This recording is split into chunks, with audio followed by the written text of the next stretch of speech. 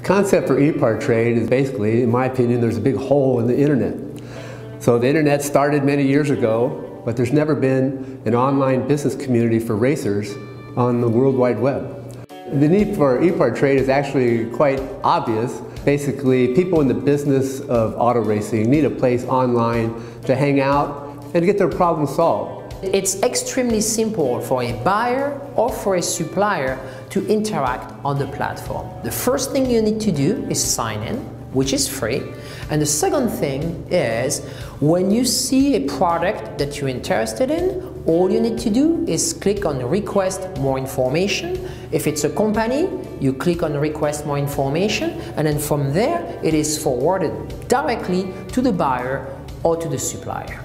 You can go to epartrade.com, you become part of a community of businesses in racing, and it makes sourcing products much easier than just on the internet or using Google. At e-part trade, there is no e-commerce. It's literally a connection just like at a trade show. So now, any time of the year, a buyer could reach out to a supplier through an email. More than that, it's a place to go just to keep current every day. So it's a good place to start your workday in your racing business or in your offices of your professional race team. And you know you're current when it comes to new technology, industry news, technical papers, technical videos, all of that and more. We're not looking for a million hits per day. All we want is people who are really the volume buyers of racing products in the racing industry to be part of the little world of e-part trade. We have racing businesses participating from around the world. So you get suppliers from around the world, you get buyers from around the world. E-part trade really eliminates having to travel, closing down your shop. Now you have a place to showcase globally your racing product and technology. Good morning. I am Francisque Savignan, the founder and CEO of e-part trade, the global online platform for the performance and racing industry. Welcome to Race Industry Now, the technical and business webinar series from e-part trade, presented to you by ARP. This is episode 125, and we're going to be talking suspension. With me this morning is Judy Keane from North Carolina, where she's traveling this week. Judy is the co-founder of e-part trade, and Brad Gillie, our wonderful host. Good morning. How are you guys doing? Good morning. Good morning. Great. Peace. I'm really excited to have Garrett on today. I've known him well over 10 years. And Garrett's one of those guys that just make things happen.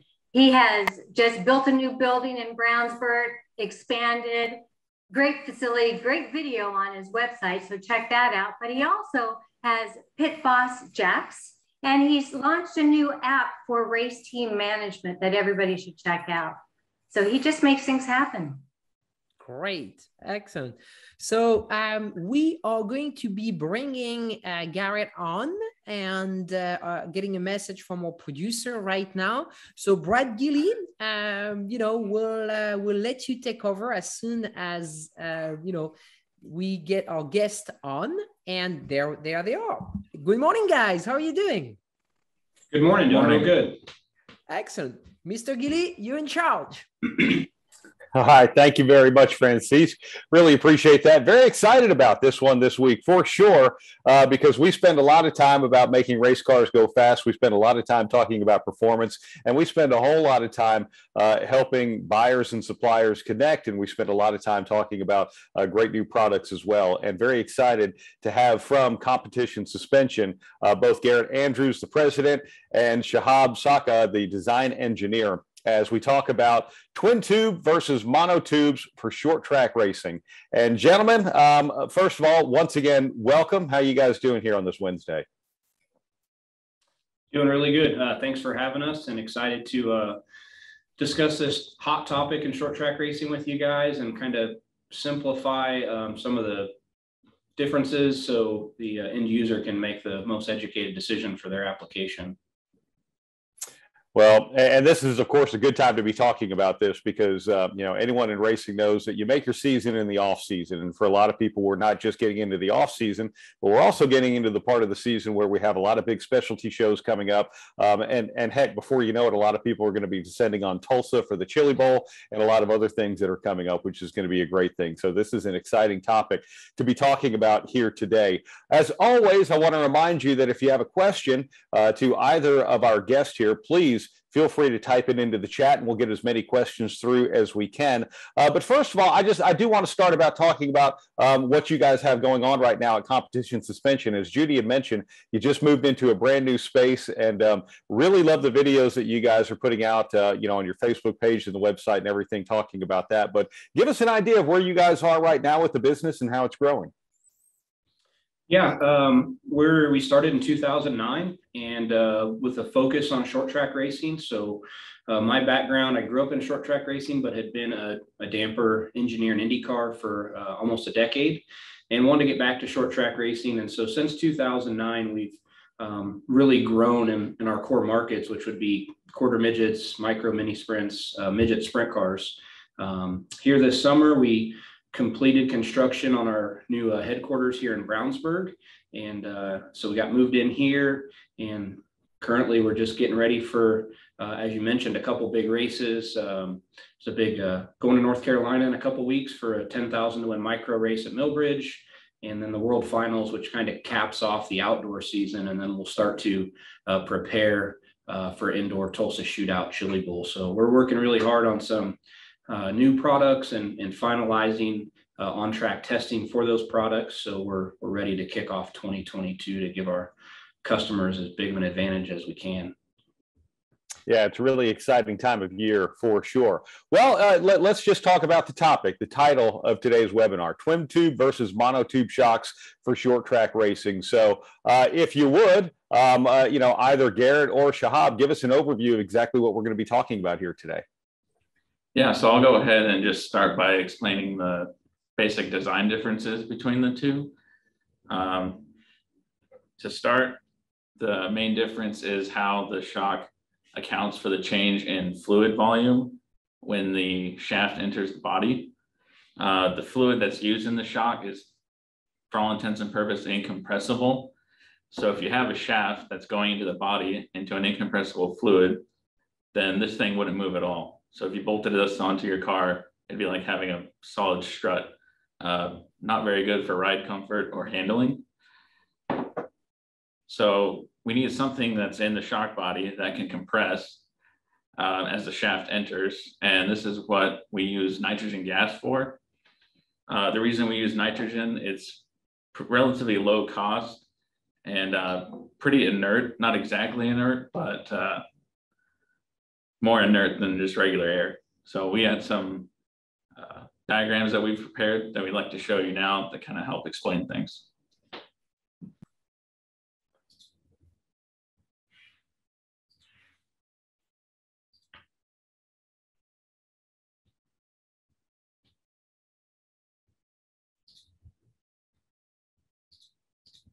All right, so what are we looking at here with all of this? So on the left, we've got our basically schematic of our twin tube shock. As the shaft enters the shock body, this fluid is going to push against what we call a gas bag. That gas bag contains about 3 to 4 psi of nitrogen gas. So as the shaft comes in, this fluid is going to push against the gas bag and compress the gas bag. And the reason that it's called a twin tube is you have your inner tube, inner sleeve here, and then you've got the outer body that kind of acts as a reservoir for this fluid to move into. As the shaft retracts out of the body, this gas bag will expand and fill up that volume. Moving on to like a monotube, instead of having a gas bag, we've got another chamber with pressurized nitrogen gas and a floating divider piston. As the shaft enters the body, the fluid will push against this divider piston and compress the nitrogen that's in here. So here's the animation of a twin tube. You can kind of see the blue section would be representative of the gas bag compressing and expanding. Then here's kind of an animation of a monotube. This is your floating divider piston here. And this is the nitrogen pressure that's compressing and expanding as the shaft enters and exits the body. So this leads to a couple of different advantages and disadvantages. The first being the monotube usually has a larger piston compared to the twin tube, simply because the twin tube piston has to fit inside of this inner sleeve. So if the shock body is the same diameter, without that inner sleeve, you can make your piston diameter larger. The larger the piston is, the more oil can flow through and the easier it is to control the damping forces. Another benefit to a monotube would be that since this piston and fluid are in direct contact with the outer body, they can kind of help dissipate heat a little bit better. Versus a twin tube here, the piston is sort of insulated from the outer body by this inner sleeve.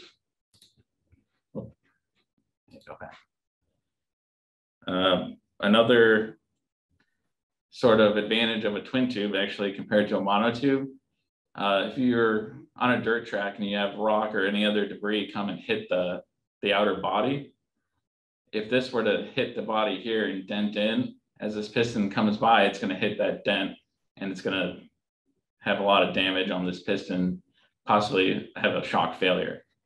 If you have a dent on this twin tube, as long as that dent doesn't impact the inner sleeve or pop this gas bag, it should still be able to function. We feel like there's benefits to both, and there's a time and place for both, and that's why we offer both to our customers. So when it comes to, you talk about benefits, what are the advantages? Where would I want to use a twin tube versus maybe using a monotube? Where does that come into play? Sure. So a lot of that will really be dictated by one, the type of race car you have, and then two, the track conditions you're racing on. So certain cars, how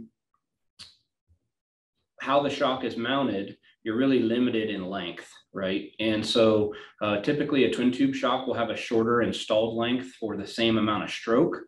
So there might be an application where like a junior sprint, smaller kids race car where a twin tube is just gonna fit better. We're able to get the stroke we need in a smaller package. So that would be one area where you would make your choice based on application. And then track conditions. So on a rough racetrack, a monotube shock is going to be superior majority of the time. And the main reason for that is you're able to add or remove gas pressure because you have your exposed Schrader valve here. So on a rough racetrack, you can add gas pressure to improve control and response of the shock, where on a twin tube shock, the gas bag is inside of the shock and whatever volume is in it. You can't adjust that. So I was going to ask you about that because in the diagram you can see the valve there on the mono shock and just how that comes into play. And you mentioned being on a rough racetrack too. Is there an advantage when we're talking about different types of damping like rebound and all of these and different things like that? Is one or does one maybe have an advantage over the other? As far as rebound, not necessarily. I feel like typically on a monotube shock, you can get some more rebound in it versus a twin tube for a couple reasons. One, as Shahab had mentioned, that larger piston, you're able to get a little bit more rebound dampening through the amount of shims you can get on it. And then also, the monotube shock is going to cool a lot better, again, as Shahab mentioned. And when you get to these cars that have a lot of rebound, whether it be like a right front of a dirt late model, a left rear on a sprint car, they're running a lot of rebound. Well, that rebound generates a lot of heat. And so as we can keep the shock cooler, we'll have a lot less force fade throughout the race. So in a high rebound situation, typically a monotube shock would be preferential for the user. If when it comes to that, is there a shock design of choice for dirt track racers? I mean, it sounds like, at least in talking about this, the monotube does have a lot of advantages, but again, we are talking about twin tube versus monotube. Sure. So In my experience, and in my opinion, as a shock tuner or a crew chief, it really comes down to driver preference. So in order for the driver to operate the car at the limit, which is what needs to happen every single lap for a guy to be successful and win a race, he has to be comfortable. So that's paramount to anything, is what is the driver comfortable with? When you compare monotube and twin tube from a budget or team standpoint, typically your twin tube shock is less expensive than a monotube. And that can be a $400, $500, $600 savings for a set of shocks that the twin tube would save. So if you're a budget racer and more of an entry-level racer, a twin tube shock might be the way you're going to go strictly from a budget standpoint. Also, as we work with different age racers, your older racers, they grew up on twin tube shocks. So monotube is fairly new technology to the short track scene, probably in the last 15 years or so.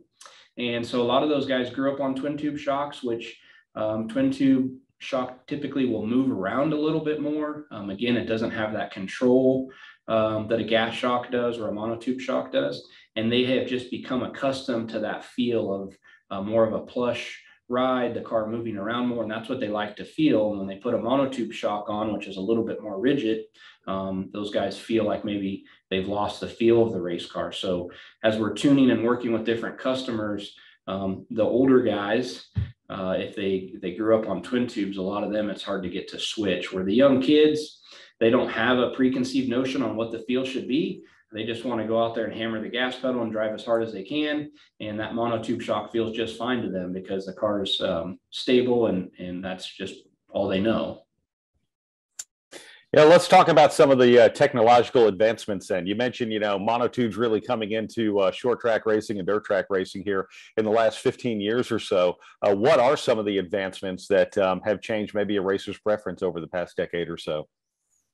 One of the big things is the introduction of base valves onto monotubes. Garrett kind of touched on how the monotube or gas shock can feel a little more stiff. The reason that is that the first kind of gas shocks that were used didn't have base valves. And the reason for having one is that when the piston or the shaft is moving at high velocity, that fluid doesn't necessarily want to flow through the piston. So it's going to push that fluid out of the way and create lower pressure on the backside. And that can lead to cavitation. If that pressure drops below the vapor pressure of the fluid, you'll get little bubbles to form. And then when the shock rebounds, it's going to flow through those little bubbles instead of the fluid, and you're going to lose damping. So what the base valve does is kind of acts as like a restrictor and supports that fluid so that you don't have to run such high gas pressure in here to support that fluid. The fluid will flow through here and be restricted, and then you won't have such that stiff feeling. So that high gas pressure in here is pushing on that fluid, which is also pushing on the piston and the shaft, and that's what gives that stiff feeling.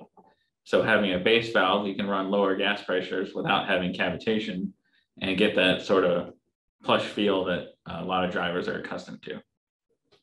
Are base valves now being built into all monoshock or monotube shocks now? That's a great question. Not necessarily, because the added cost of a base valve, right? It's an additional part. It's basically a secondary piston, and that also needs shims or check valves, however you're going to control through that. So that adds, up to $200 per shock in cost. So some series have regulated the use of base valves to keep the cost down on the shocks in those series. But I would say 90% of the series that allows base valves, those users are using base valves because of that advantage to be able to reduce pressure in the shock, and which can increase driver feel and overall grip. Yeah, curious. So let's just say I've used the twin tube, and like you were talking about, most older people, that's what they've used. That's the feel that they're getting used to. And now I'm learning something new. How new is this for me to learn? I mean, is this just about going out on the track and adjusting to the feel, or are there different things that I might need to be thinking about when I'm adjusting my shocks, when I'm trying to get what I need out of the race car? Yeah, so we experience this on a daily, weekly basis as we're working with customers at either here at the shop or at a race event. And as Shahab had touched on, the initial gas shocks that came out didn't have base valves. You had to run a lot of pressure. So the guys that tried them 10, 15 years ago, the car felt really good when the track had a lot of grip because they could really get to the gas pedal, be aggressive, and the car was really stable and it made good grip. However, when the track slicked off on a dirt track or temperatures dropped on an asphalt track and we just lost grip in the racetrack, they lost that feel and they lost grip. So a lot of those guys are very standoffish when we recommend a monotube shock for their application. They're like, no, I've tried that. I don't like the feel. However, as shock companies have continued to evolve and develop the base valve, develop better pistons, and just technology improves over time, we've really been able to get a lot of the feel of a twin tube shock in a monotube, essentially having very similar internal spring rates. And so we just have to show that to the customer. A lot of times we're going to run a very similar setting, monotube to twin tube. It's just the car's going to feel a little bit different and they have to adjust to that. And sometimes that can be a challenge. I would say the majority of the time, once we get them to put them on the car and work with us and tune, they're very happy with the additional ability to tune for different track conditions and are happy with the overall performance. But every now and again, we just do run across a guy that likes the feel of that twin tube, and that's what they're accustomed to, and we can't get them convinced that the monotube is a more technologically advanced shock, a better performing shock over the duration of the race. They prefer the twin tube, and there is guys that still win races on twin tube shocks, and technology is advancing on twin tube shocks as well. Just the biggest limiting factor is these gas bags. They've improved over time. 10 years ago, a rough racetrack, it wasn't uncommon at all to pop a gas bag, but materials have improved and they are much more robust than they were a decade ago. It's interesting when you describe the track conditions. I mean, that could be a lot of Friday and Saturday nights for a lot of people. Things start to cool off. The track starts to go slick. Is this something that I'm chasing throughout the night? If I'm in between heats and features and all of that, or is this something when I work on the baseline setup of my race car for the night, I can just stick with? I just need to understand what kind of feel I'm going to have. Yeah, so most of our customers, if they're on the monotube platform, that's typically what they run. We do have some customers, especially like on the West Coast, where early in the year and late in the year, their season's longer than us here in the Midwest just because of weather. And in the spring and the fall, the tracks are really hooked up and rough on the dirt side. A lot of those guys will keep, if they're twin tube customers, they'll keep a gas set for those certain conditions. And they might run twin tubes throughout the summer. But then this time of year, when they're getting a lot of rain out there and temperatures are cooling off, tracks are rougher, they'll have monotube shocks for those instances. On the asphalt side, it seems like guys are either twin tube or monotube, and they don't really have any cross pollination of sorts. But on the dirt side, we do have some customers that they'll run twin tube shocks in certain applications and monotubes in the other, and they've built their setups around those different platforms. This sort of answers the question, but I want to ask it because it did come from the chat in case there's anything else that that needs to be expanded upon. But it says, do track and/or weather conditions play a role in selecting twin or mono? And even going beyond just weather conditions, when you talk about getting into rainy seasons and maybe a more rough racetrack and all of that, hot and cold, any of those different things impacted as well?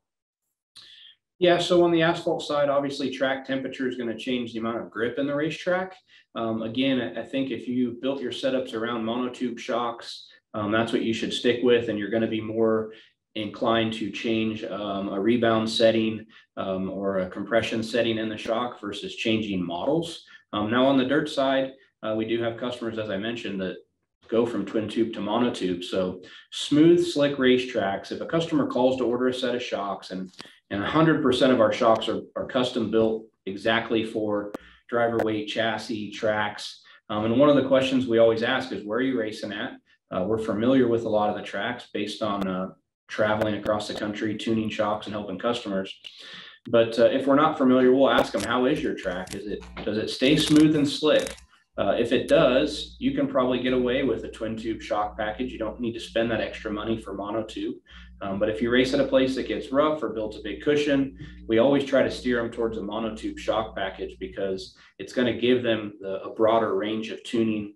And again, with a monotube shock, if your track does go smooth and slick, you have the ability to reduce gas pressure. All of our monotube shocks are base valve outside of dirt modified stuff because, again, the rules don't allow it. So it gives them the ability to tune not just compression and rebound dampening numbers, but also tune gas pressure, which controls the internal spring rate in the shock. Oh, that sounds great. You know, while we're talking about this, and before we get to some more of the chat questions, some of the other topics that we're going to be covering here, and I do want to encourage folks, if you do have a question, just feel free to type it into the chat, and we will absolutely talk about it. But you mentioned, you know, people call in, and you can, you know, build shocks and tune shocks and do everything for the driver weight, for the type of racing, and all of that. I know we talked about your new shop there in Brownsburg, but everything you do happens out of that shop, right? I mean, you guys are building and manufacturing all of these right there in Indiana. Yeah, so we outsource most of our manufacturing. So Shahab does all the design work. We design all of our pieces in-house. A lot of times we'll do prototyping in-house, but the actual manufacturing is outsourced to local machine shops. Most everything is made right here in Indiana. We do use a few shops outside of Indiana, but all in the US. And then when the parts come back in, Shahab would do the inspection process, make sure everything is within tolerance and matches our design. And then we do all of the assembly testing here and custom building for customers in-house. That's pretty exciting. All right, another question from the chat. For adjustable shocks, are there differences in what monotube and twin tubes can offer? No, not really. We have everything from a non-adjustable, single, double adjustable in both the twin tube and monotube shocks. We have a quad adjustable shock, which is kind of a hybrid of sorts. It is actually a twin tube shock, but rather than a gas bag, we designed it to have a divider piston where we can add or remove gas pressure. So that's a new shock, our XT series. And again, it's kind of a hybrid. It's a twin tube shock with adjustable gas pressure. It doesn't use a gas bag. But most manufacturers do have single and double adjustable versions of twin tube and gas shocks. So you do have options there. All right, so this is where I start to get into the full geekdom and maybe even start overthinking things. You know, if we're talking about twin or monotube, is there ever an application, or is this just way overthinking it where, you know, maybe I might be looking at something on the front which is different on the back, maybe a mono up here or, you know, a twin tube in the back or anything like that, or is that just digging way too deep in a place where you don't need to go? No, that's actually a really good question. For a long time, the majority of our dirt midget packages were twin tubes on the front and the left rear and a monotube on the right rear. And the main reason for that was the sidewall of a midget tire is extremely thin. There's a lot of sidewall deflection, and you just had to have a monotube shock over there to control that. On the fronts, those guys are a coilover spring application, a lot of time running a secondary or helper spring.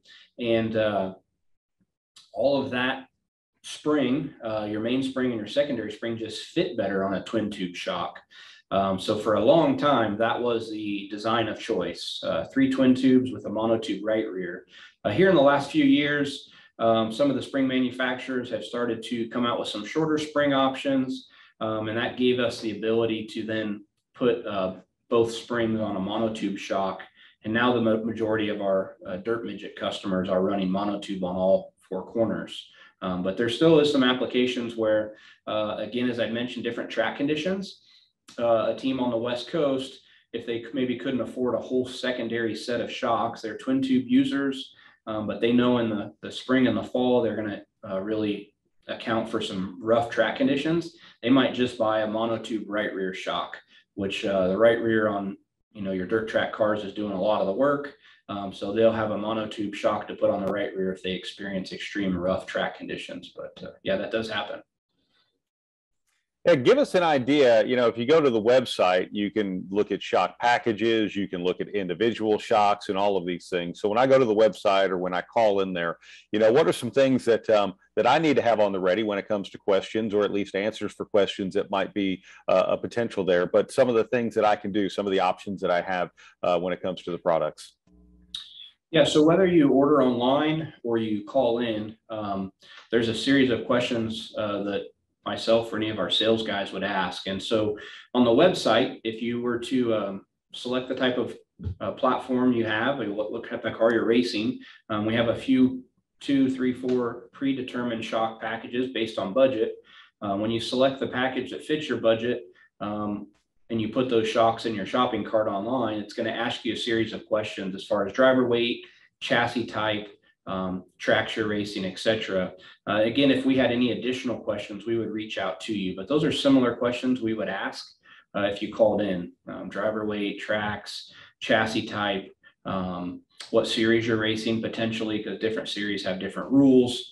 So those are all things we would ask, and we would then take that information and go through our book of notes and determine what the best valving package is going to be for you to start. And so since everything is custom, we always communicate with customers, like, if we build this to you, you're going to get the shocks and get a tuning guide that's going to break down how we would adjust the shocks throughout the night for the given track conditions, the amount of grip, or how smooth or rough the track is.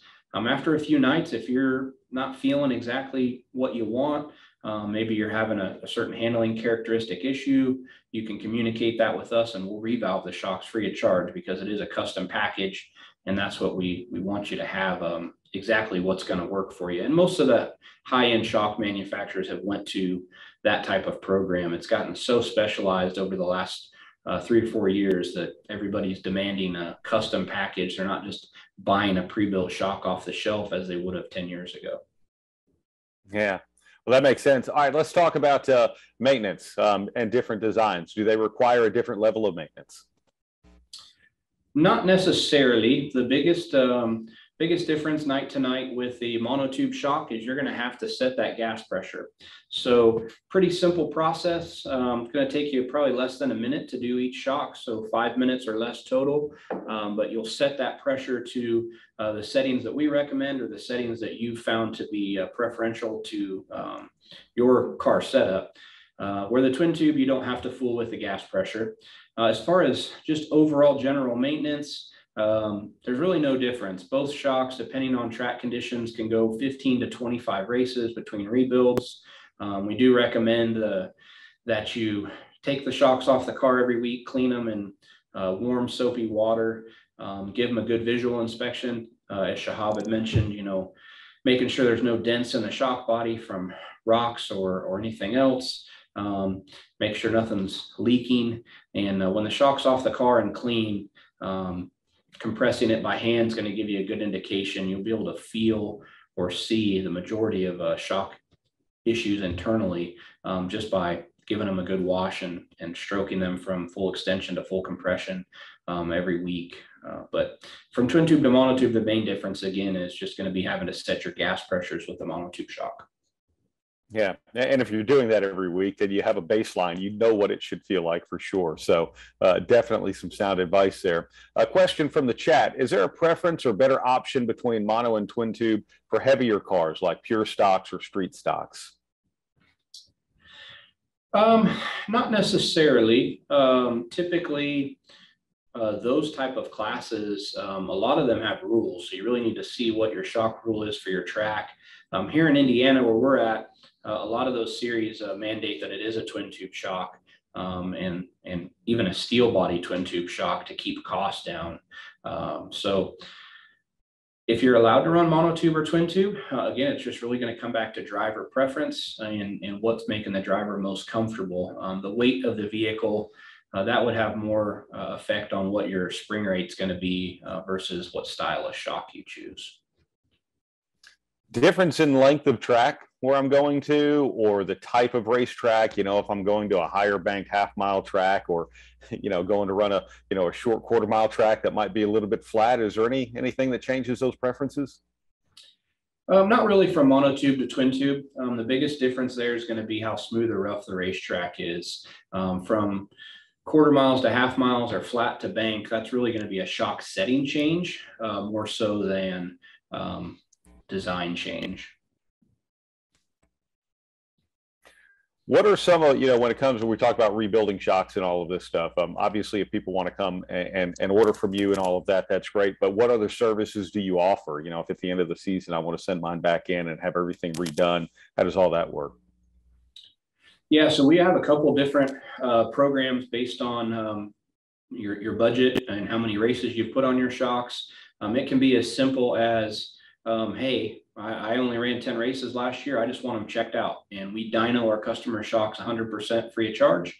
We want to make sure what you have is operating at its peak performance, so you're happy and our product looks good on the racetrack. So that would be the bare minimum. Send them in, get them dyno checked. From there, you would have the option to go through just a regular rebuild. And with that, we would completely disassemble the shock, inspect all of the parts, replace all of the seals, piston bands, shims, oil, and reassemble and match it back to the settings when you initially receive them. So we'll dyno tune them. You would get new dyno sheets. From there, if you wanted to update, throughout the year, it's kind of a moving target. We're always evolving, testing with our professional teams. If we have any updates, you can ask that question when you send your shock in. So in addition to the rebuild, we would potentially update valvings, or if there was a new piston that we found to be have higher performance throughout the year, you could do that. You could do an update, and we would then get your shock back to current spec. If you bought a used race car and maybe we hadn't seen the shocks in a while, typically we would recommend updating to the most current spec. And then kind of the last option, if you just want brand new shiny shocks, we do offer a trade-in program. So at the end of the season, just like trading in a vehicle, right? Send us a photo of the shocks. We'll give you a value on them. And we would give you just a straight credit towards the price of a new shock. And then we take those trade-in shocks, freshen them up, and put them in the closeout section of our website for teams that maybe couldn't afford a new set. They can get a really nice rebuilt set at a fraction of the price. Wow, that's really neat. What are some lead times on these things, whether I'm ordering new shocks or getting mine rebuilt? And again, there are people right now who are, definitely thinking about freshening up their race cars, whether it be for some of these big winter type shows and indoor season and all of that. What are turnaround times? Yes, that really varies based on the time of year. We're approaching our slower time. October, November are our slowest times, where most of the stuff we're doing is to go to Australia, New Zealand. It's race season over there. Stuff's winding down here. So turnaround times right now are typically a week or less. As we get closer to Tulsa Shootout and Chili Bowl, that can get to the 2 or 3 week range. Or again, in the springtime when everybody's getting ready to start racing, lead times can be 2 or 3 weeks. But typically we try to keep it 2 weeks or less. Right here in the fall would be our slowest time. So if you had time and you're already disassembling the car and starting to go through the rebuild process, now is a great time to get your stuff serviced, because you'll get it back much quicker than if you wait till spring. Is there anything I need to know? And, let's just say I'm running throughout the summer, with one particular setup, with the mono or whatever, as opposed to a twin. And now I'm coming into the off season, but these have just been sitting on the shelf for a while. I mean, is there anything that I need to know, things I need to check, or is this just typical maintenance like what we were talking about? Wash them, run them through their, cycle and all of those things by hand. What do I need to know? Yeah, so one thing that we always tell our customers, especially being here in the Midwest, not really something guys on the West Coast have to worry about, but if your trailer's not inside, typically your race car is going to be inside, but if your trailer stays outside and your spare shocks are mounted in the trailer, bring those things inside, because it's not good for the seals for them to sit in below freezing temperature.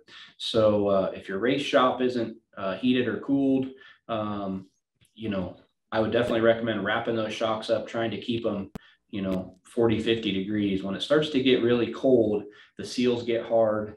And every spring we get some guys that, hey man, I just pulled my spare shocks out of the trailer and we got a couple leakers. And typically that's because the seals just got dried up and really hard sitting out in the bad environment. So if you can, keep the shocks inside. in more of a climate controlled condition. So those seals don't get hardened and dry up.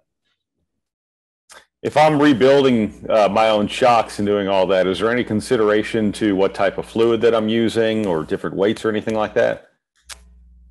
Yeah, so we sell the shock oil that we use. We use a fully synthetic 3-weight oil, and you definitely would want to stick with the same weight of oil because as you increase or decrease weight, that's going to change the dampening in the shock, change your numbers. So I definitely recommend if you're running CSI shocks, get the oil from us.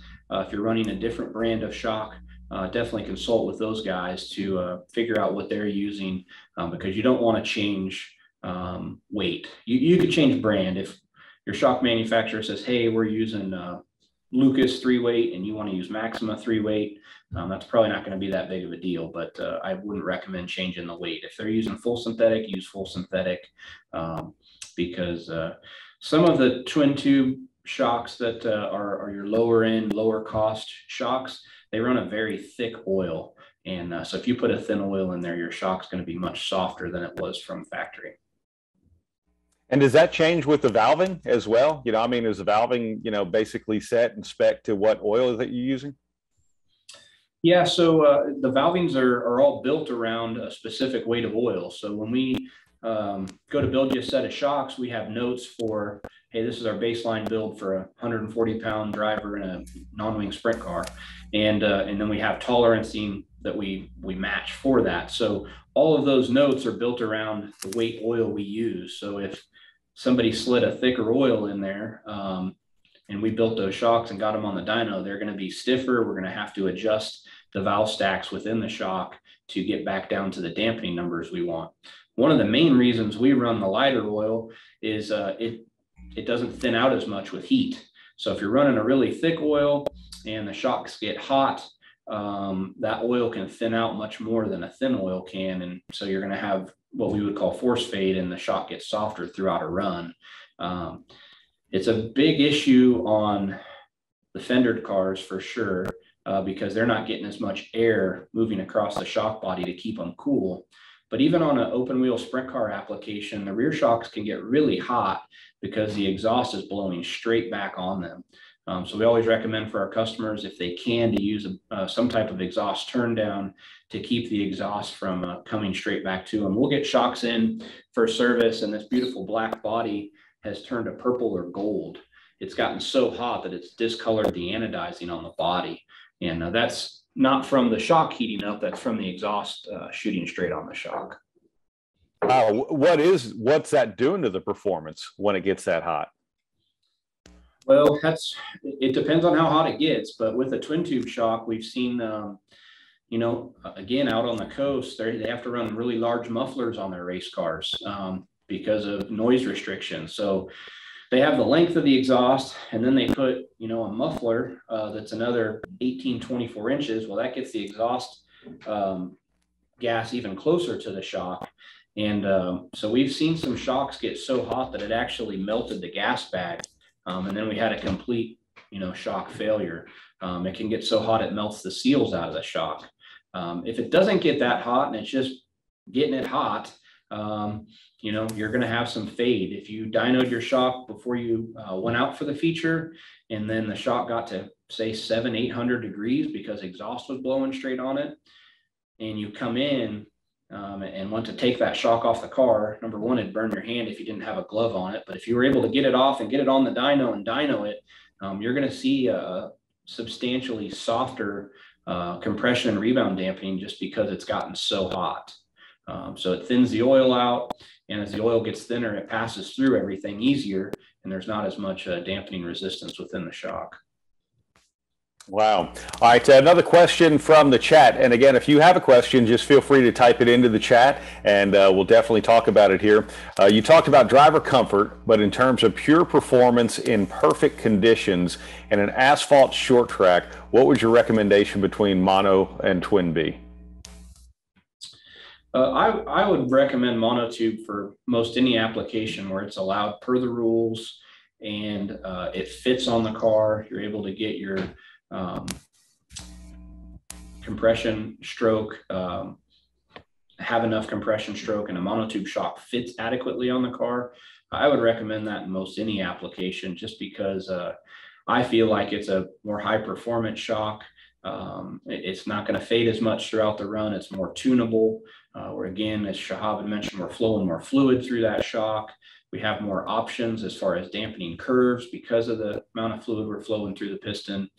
So I would always recommend a monotube shock if it fits and it's allowed by your rules. Yeah, when it comes to the rules, I mean, a lot of times those are ever evolving. You had mentioned, not being able to have, certain things on the shocks and all of that. But as far as just trying to advance the rules and to say, hey, this is where this is evolving and getting those things going, are you seeing any changes in different series or things opening up maybe where people might want them to in that regard? It kind of goes back and forth. USAC, for example, 2 years ago outlawed cockpit adjustable shocks. So you could run an adjustable shock, but they said, hey, you can no longer run cockpit adjusters. So that would save a team $350 if they had the actual adjusters into the cockpit on the car. And they did it with good intention to save the racer money. However, the majority of the racers already had the cockpit adjusters. So they took them out of the car, set them on the shelf. And throughout the season, they had so many complaints from the racers that, it became a safety concern, right? We're starting with a full load of fuel and the car needs to feel one way. And then when the fuel burns off, it needs to be another. And racers are crazy, right? They're going to run their cars as tight as possible for the end of the race. Previously, they could make some adjustments with the shock to make the car more drivable early in the race to have that ultimate performance at the end. Once they took the cables out, the cars were almost undrivable at the beginning, and they said it was a safety concern. So USAC went back and allowed the cockpit adjusters the next year. I certainly think there's room on a lot of the dirt modified side to revisit the rule. Their rules state that you have to run a steel bodied shock. And again, with good intention, when those rules were written, most people were going to the local auto parts store, buying a steel shock that you would use on your passenger car, bolting it on their race car. And so they say, hey, this is what you got to run. It's more expensive for us to manufacture a steel body shock than it is an aluminum shock. You have a slight reduction in material cost, but it's much more expensive to machine steel than aluminum. It's a harder material to machine. It goes through tooling much more. Having steel chips in your CNCs is not nice compared to aluminum. So our steel body shock is more expensive than our aluminum, but they have to do it per the rules. So some of these sanctioning bodies can really start to look at that, maybe put a price cap on rather than just a material. But the rules do change frequently. It's just something as a manufacturer we have to stay on top of to make sure that, one, we're never sending a shock out that's illegal for a particular application, and two, making sure the customers have the best performing shock within the rules that they're racing. Yeah, you had mentioned something earlier too. Sprint car drivers, some people might run winged and non-winged events. So, if driver weight is obviously such a big consideration, how much is the consideration, what type of wing you're running? And whether it be on a sprint car, or maybe you're running late model or modified shows that allow or require different size spoilers and things like that. Yeah, that's a great question. On the sprint car side first, wing versus non-wing, totally different shock package. So 10 years ago, you would have guys that would run the same shocks, but as things have gotten more specialized, even on the chassis side, the chassis are different now. The way the motor sits in the car, the height of the motor, there's non-wing chassis and wing chassis. So it's totally different. The length of the shocks are different. On wing sprint cars, we're very cognizant of shock body length on the left rear to make sure that we can get adequate bump rubber gap. Most all those guys are running a bump rubber, at least on the left rear and oftentimes on other corners of the car. So shock length is very important on the wing side. So even the length of the shock's different from wing to non-wing sprint cars anymore.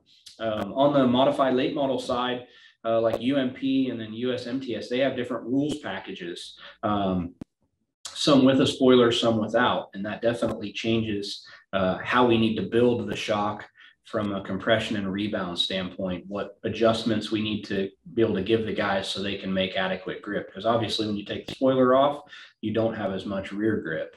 It kind of pushes that grip more towards the nose of the race car. Yeah, if I tell you, hey, look, this is what I'm running throughout most of the summer, but I'm going to run just a couple of winter shows and it's going to have a big spoiler or something on it. Is that something that I can get by, or is that something that, hey, if I'm really serious about this, I need to really consider getting another pair for some of the off-season shows or some of my non-local track shows? Yeah, it really just depends on how serious you are. Certainly you can make it work and the car is going to go around the racetrack and it's probably going to handle 70 or 80% of peak. But if you're going there to win those races and you don't want to leave, any stone unturned, so to speak, I would definitely recommend either having your shocks revalved or having an additional set for those different rule changes. You talked about earlier accessories like cockpit adjusters and different things like that. And I know on your website, there's a lot of different things that you offer. And I know here today, we're really talking about twin tube and monotube shocks and all of that. But again, a lot of different rules packages, a lot of different options, a lot of different types of race cars. So what are the things that some of the other things that you guys offer? I talk about some of our accessories, Shahab, that we offer. You've designed most of them. I guess we have like quarter midget accessories. We've got a spring spacer, so you can run like the shorter eye box spring, shorter free length spring. Got a ride height tool to help making ride height adjustments easier. A lot of bump rubber accessories. Again, that's become more and more important. We have bump rubbers, we have bump springs, different kits that we've assembled to try to make that more of a user-friendly, where they can just buy a kit and everything they need is in the kit. They're not having to buy a bunch of different accessories. We do sell torsion bars and springs based on what type of car you have, because that's going to work hand in hand with the shock. So we have different grades of torsion bars. We sell those dynoed. So you get a dyno sheet with the torsion bar. We do carry Eibach and Hypercoil and Landrum springs. So we have a variety of different springs based on your application. Shock covers are a big mover for us. If you're running that monotube shock, as Shahab mentioned, a rock ding will really hamper the performance of the shock or potentially lead to a failure. So we have polycarbonate and carbon fiber shock covers to help protect your investment with the shocks. Different styles of shock adjuster cables are available. Yeah, pretty much everything you need suspension wise, we try to provide for you. So you can get it all in one spot. Wow, that really is full service. A lot of what keeps coming up here is you talk about different series, different types of race cars, different rules packages, things that you guys have to keep up with as well. How much time do y'all spend at the track? How much time do you spend racing? A lot. As soon as we get done here, I'm headed up to do a test, to test some new shock components. So we'll be at a track this afternoon. Next weekend, going out to California to test with some customers to get ready for the Tulsa Shootout. Going to Charlotte the following week. I attend about 80 races a year across many platforms, from quarter midgets to sprint cars and everything in between. We get Shahab out to some races as well. We have a factory support trailer that we take to a lot of events. So basically it's a mobile workstation. We have a shock dyno in there, all the same tools and equipment that we have here at the shop. We take that to 30 to 40 events a year to be able to service, repair, and tune customer stuff right there trackside. A lot of the shock manufacturers have rigs like that to be able to better service their customers. And those really come in handy at your week-long events, your Knoxville Nationals, Chili Bowl, stuff like that, where you're there for a whole week. You can keep guys' stuff fresh and fixed up, and if track conditions change, tune for that stuff. Wow, that's great service. What are some things that people leave on the table? When you're talking to racers, maybe things that they're not doing or things that they're doing wrong, advice you give some of your customers on what they can do to better their performance? Yeah, the biggest thing I always try to preach to folks is just doing the basics 100%. So I'm not of the belief as a shock tuner or a crew chief, even when I raced in my younger days, that you need to reinvent the wheel. So many of the things we do now, they were done that way in the 60s, 70s. New fads come in and fall out over time. Certainly things have improved, manufacturing's improved, products have improved, but if you do the basics right, so your race car is square, all of your bearings and ball joints are all serviced and smooth. Your baseline setup is a good baseline setup. Your engine is serviced and operating properly. Your torsion bars or springs aren't wore out. Your shocks are serviced. If you do all of those things, just make sure everything's maintained, serviced, and your race car is square and there's no failing parts on it. I firmly believe you're going to beat 70 to 75% of your competitors when you go to the track. So the races are won in the shop. I know it's kind of a cliche, but when a guy unloads at the racetrack and he's in full thrash mode working on stuff, that's probably not going to be a guy that's going to be parked on the front straightaway at the end of the night. Yeah, and that's something that you see week in and week out, night after night as well. That makes a huge difference. Another question from the chat: what guidelines would you suggest as to correct nitrogen pressures? Asphalt super late model, Penske 7500 single rebound adjustable on bump stops. What results would I expect with increased pressures currently at 50 PSI? A little bit of a hard question to answer, not knowing the dampening curve of that shock, whether it has a base valve or not. I know the Penske 7500 has provisions for a base valve, very nice shock absorber. So a little bit hard to answer, but the one thing I can answer, as you increase gas pressure, you're increasing internal spring rate in the shock. So that shock's going to feel like it has a little bit more compression and a little bit less rebound. I mentioned he's running on bump stops. So one thing you have to be careful with that is you're going to run a certain amount of rebound in that shock to keep your bump stops loaded. As you increase gas pressure, the need to increase rebound to still load those bump stops adequately can change slightly. So you need to be very careful with that. 50 PSI might be the minimum you can run in that shock if there isn't a base valve. I don't know without actually seeing the shock and the dampening curve, but certainly increasing gas pressure could lead to a need to increase rebound to still sit on your bump stops the same way you're accustomed to. Yeah, you know, when it comes to like speeding up and slowing down rebound, increasing, decreasing, what are some guidelines there? What do you recommend? You know, I keep saying it goes back to driver feel, but that really is the case. Rebound, a shock as a whole is basically a timing device. It's timing the pitch control of the car, how it moves front to back, side to side. So as you increase rebound, it's going to slow down that transfer. So if you increase rebound on the front, it's not going to transfer weight to the back as quickly. As you decrease, it's going to transfer back quicker. So really it depends on what you're needing to do. In a dirt track application, if you're needing more forward drive, you're spinning your tires on exit, oftentimes a decrease in rebound will help that because it's going to transfer weight back to those rear tires a little bit quicker. So it really just depends on the application and what the driver is feeling, what you're seeing from the race car. A lot of it can be identified with tire temperatures. So you don't just have to rely on the driver's feel. Sometimes the driver gets a false feel. We'll see that a lot, that the driver is going to tell you the last thing that he does on corner exit with the steering wheel. So if he's saying that he is loose, you know, he's got the wheel cocked to the right on exit, that could have been initiated on corner entry because the car was too tight. So the car's tight on entry, he's steering it to the left, and eventually he gets so much wheel into it that it snaps loose.